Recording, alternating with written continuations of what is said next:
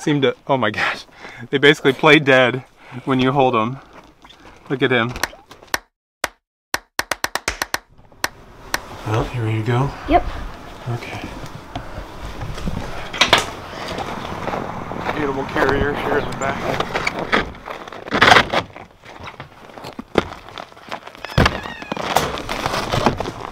Well, it's early in the morning. Sorry for the, I'm just not awake yet. We just got a call from the post office that we got a package in.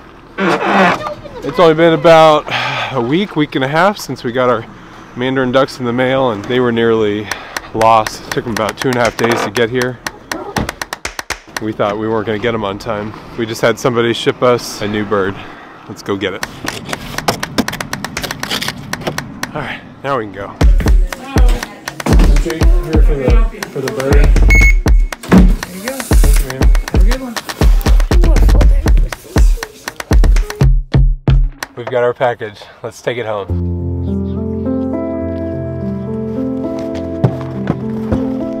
All right, we're bringing this bird inside. Just to quarantine, it's just a good rule of thumb to do that with a new bird that you're going to introduce to your flock.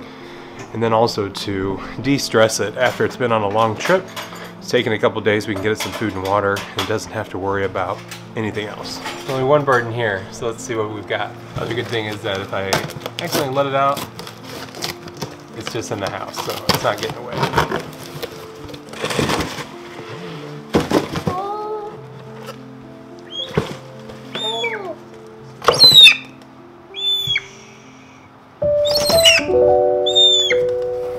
All right, here he is. May look familiar to you guys because we had Fire, our red golden pheasant, that we got about a year ago. He died tragically in his cage about a month ago. We had a net that was there to protect him because he had gotten out once from his cage, and he ended up getting caught up in the net and hung himself. We've now removed that net, and we're just careful when we go in and out of that cage, but we had to get a new male, and this person was able to send us this beautiful bird. Looks very much like the females, but the red on the head and on the back is the indicator that the male qualities are going to come through. And we've currently have 4 females, and we'll take them out to them in maybe the next 12 to 24 hours. Daddy, look, he's got long toes. He's got a beautiful long tail. Yeah. All right, let's see if we can get him in here without him freaking out.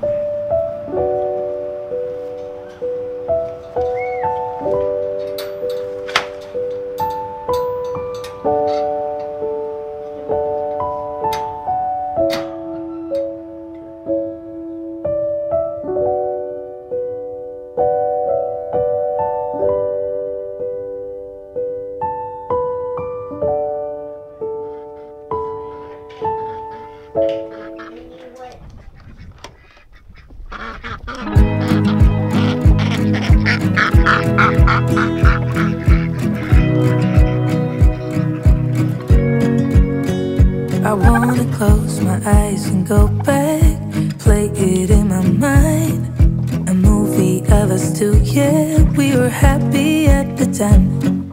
All right, I'm on the back side of the chicken coop. The other side is the door. I'm gonna call that the front. This is the back side where we're gonna have all the rainwater catchment. And so I've got some PVC pipe right here that I need to hang up. I think this will work really cool. Let me hang it up and then I'll show you what I'm doing here. Haven't said a word to me. All right, that is pretty sweet. We've got it secured on the back of the gutters. We got it secured to the building. So I just miscalculated how much PVC I would need. I thought I was only gonna need 6 or 7 feet, and it turned out I needed all 10 feet of that pipe to go across. So I need to go get one more piece to bring the water down to the tank. Now let's take you inside. I've got something to show you in there. All right, so late last night I started to put in the first roosting bar, got it all completed. And I opted against doing the bars on the side and just having solid boards that would be immobile because of one of you guys. We actually had a viewer that told me, hey, it'd be pretty cool if you put some roosting bars on hinges, like all 3 of them on the same hinge maybe, I think was the original idea. And we can take the roosting bars all the way down. Now, how often are we gonna need to do that? Probably rarely, if ever.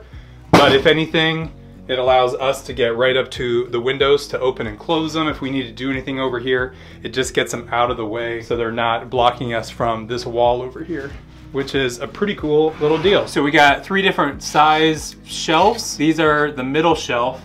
The ones over here are 16 inches. They come out the furthest down low, and then it tapers in. So this one's 12, goes in 4 inches. And then our top shelf is this cute little guy, little 8-incher right there. All right, we got the second bar done. I need to come through and sand it. There's the first bar. It's 16 inches out. And then our second bar is 12 inches out. So is that 4 inches gonna be enough space for them to hop from the ground level to here? 2 feet, another 2 feet right here, another 2 feet for 8 inches in. I don't know. I know some will just fly right up. They'll fly up there. They're all gonna wanna be on the top spot. I imagine that all of them, except for probably the silkies, will make it all the way up to the top bar. So I don't think I have too much to worry about, but it'll be interesting to see how they act on these bars. We're gonna put some of the other projects on hold for a day or two. We've got Christmas tomorrow, and I think you guys sent us a bunch of Christmas cards. You think so, Beck? I know so. All right. How do you know? We've got a giveaway here real quick, so hang tight. We want to wish you guys a Merry Christmas. So we want to open a couple of these cards here real quick and show off your guys' families. The Suchecki family from Connecticut. Dave and Paula from Illinois. Michelle from California. Thank you, Henry, for your picture of bamboo from Indiana. Stephanie from Washington. And yes, we will try an ostrich at some point. Right, Becky? Thank you, Tara, for watching. From North Carolina, Tara. Thank you, Donald, Amy, Braden, and Laura from Florida. Thank you, Bill, Esther, and Nicholas from Virginia. Linda from Colorado, thank you for your letter. And our move was not too far from our old place. We're really loving it here. Hi, guys. Lily from Oregon, thank you so much for the card, and thank you for supporting Farmhouse Teas, one of our affiliates. Thank you, Julie, Australia. From Australia. So Julie from Australia asked if you could name all the animals on this card. Okay, I think this one's bamboo. Okay, so we got an emu, that's kangaroo. And Pokemon? Pokemon, no. No, All right, Hedgehog. all right, Eli failed. All right, so we got an emu, we've got koala, we've got, is that a platypus, Becky? Yeah, platypus. And then right here is that a hedgehog? Yep. Is that one? Is that a kookaburra? I'm not sure. You guys have to tell me. You guys always do. Thank you, John and Stephanie from Arkansas. Ooh, coolest card we've gotten so far. Thank you, Susie, Joe, George, Ali, and Mateo from California. We got some Great American Farm Tour, Homestead Mama for Becky, and Pigs for Everyone for me. Thank you, Justin and Rebecca. I guess this means I've got to get pigs, Becky.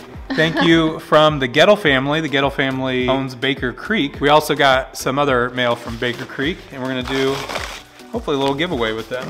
Ooh, seed catalog. They sent us the big whole seed catalog. This thing is amazing, has 1 million colorful pictures in there. They do have a free version of the catalog that you guys can go on Baker Creek's website and order. I'll put a link down in the description. But this one, I think it's about 10 bucks or so, and it's just amazing. We love picking our seeds out from this whole catalog. We have so much fun. And we're gonna do a little giveaway in honor of Christmas and the New Year's and upcoming gardens. They've offered to give $25 in credit towards seeds and the whole seed catalog to 3 of our viewers. All you've got to do is leave a comment about something you want to grow this next year, and if we pick you, Becky, I thought this would be a fun idea. If we pick you, we'll grow it too. So you can be specific on the variety of vegetable, and we're gonna grow whatever we pick from the 3 winners. And I think it's open internationally. Tell us what you want to grow, and we will pick 3 winners in our next video.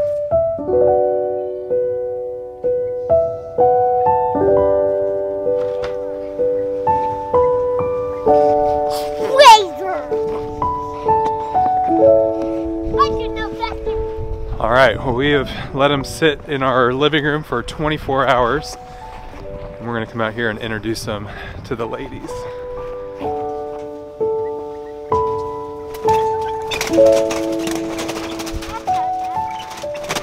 All right, well, these pheasants go crazy every time we're in here. Oh gosh, hit my face. So we're just gonna let them out here, and they'll probably be a little crazy, but he'll get used to him here. We'll get him out of his cage. Oh, I forgot to bring the badge. Shoot, he got out. You know what? I forgot to put his ankle band on it. Here in Missouri, we actually have to have our pheasants registered with the State Conservation Department, and we have a little band that we put on their legs so it'll identify them in case they get out into the wild. Okay, I've got our tags with us. Eli's got them holding them right over there. Number 1 was fire, and we've retired that one. so we won't use that one again. Number 2 is Ember. 3, 4, and 5 are our 3 females down here along with Ember, and then our male will be number 6, and we've got a name for him that we'll tell you here in a minute. And I've also got some little rubber bands here, and so there's 4 different colors, so I can tell the females apart from a distance, so I can tell who Ember is and who the other ladies are. So let me try to catch them. This could get a little crazy.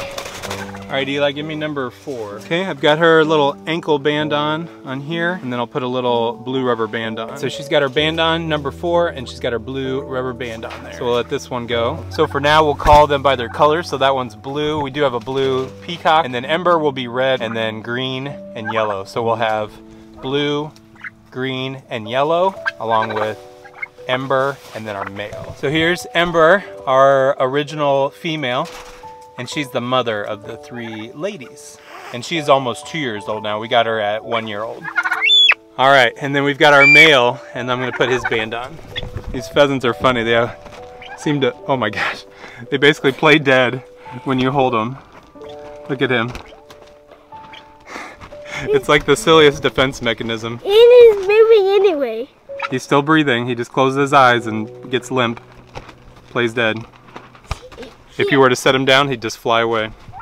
This one right here is doing just fine. This one's our, the 4th female. She was the first female to hatch for us, and we've got a yellow band on her ankle. So I'll let her go.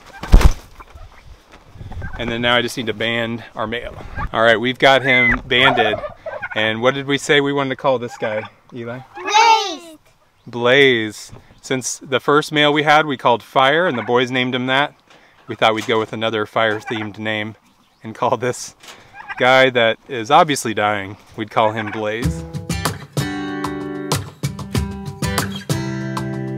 All right, so bonus footage, it's Christmas Day, and we're letting the young chickens out into just a little fenced-in area outside their coop. So they can get the taste of freedom for the first time.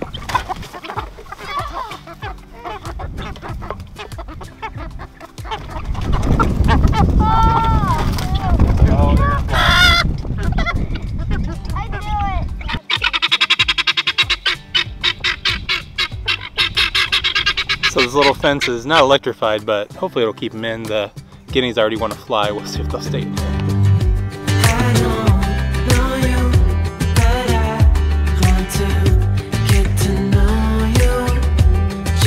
Get to know you.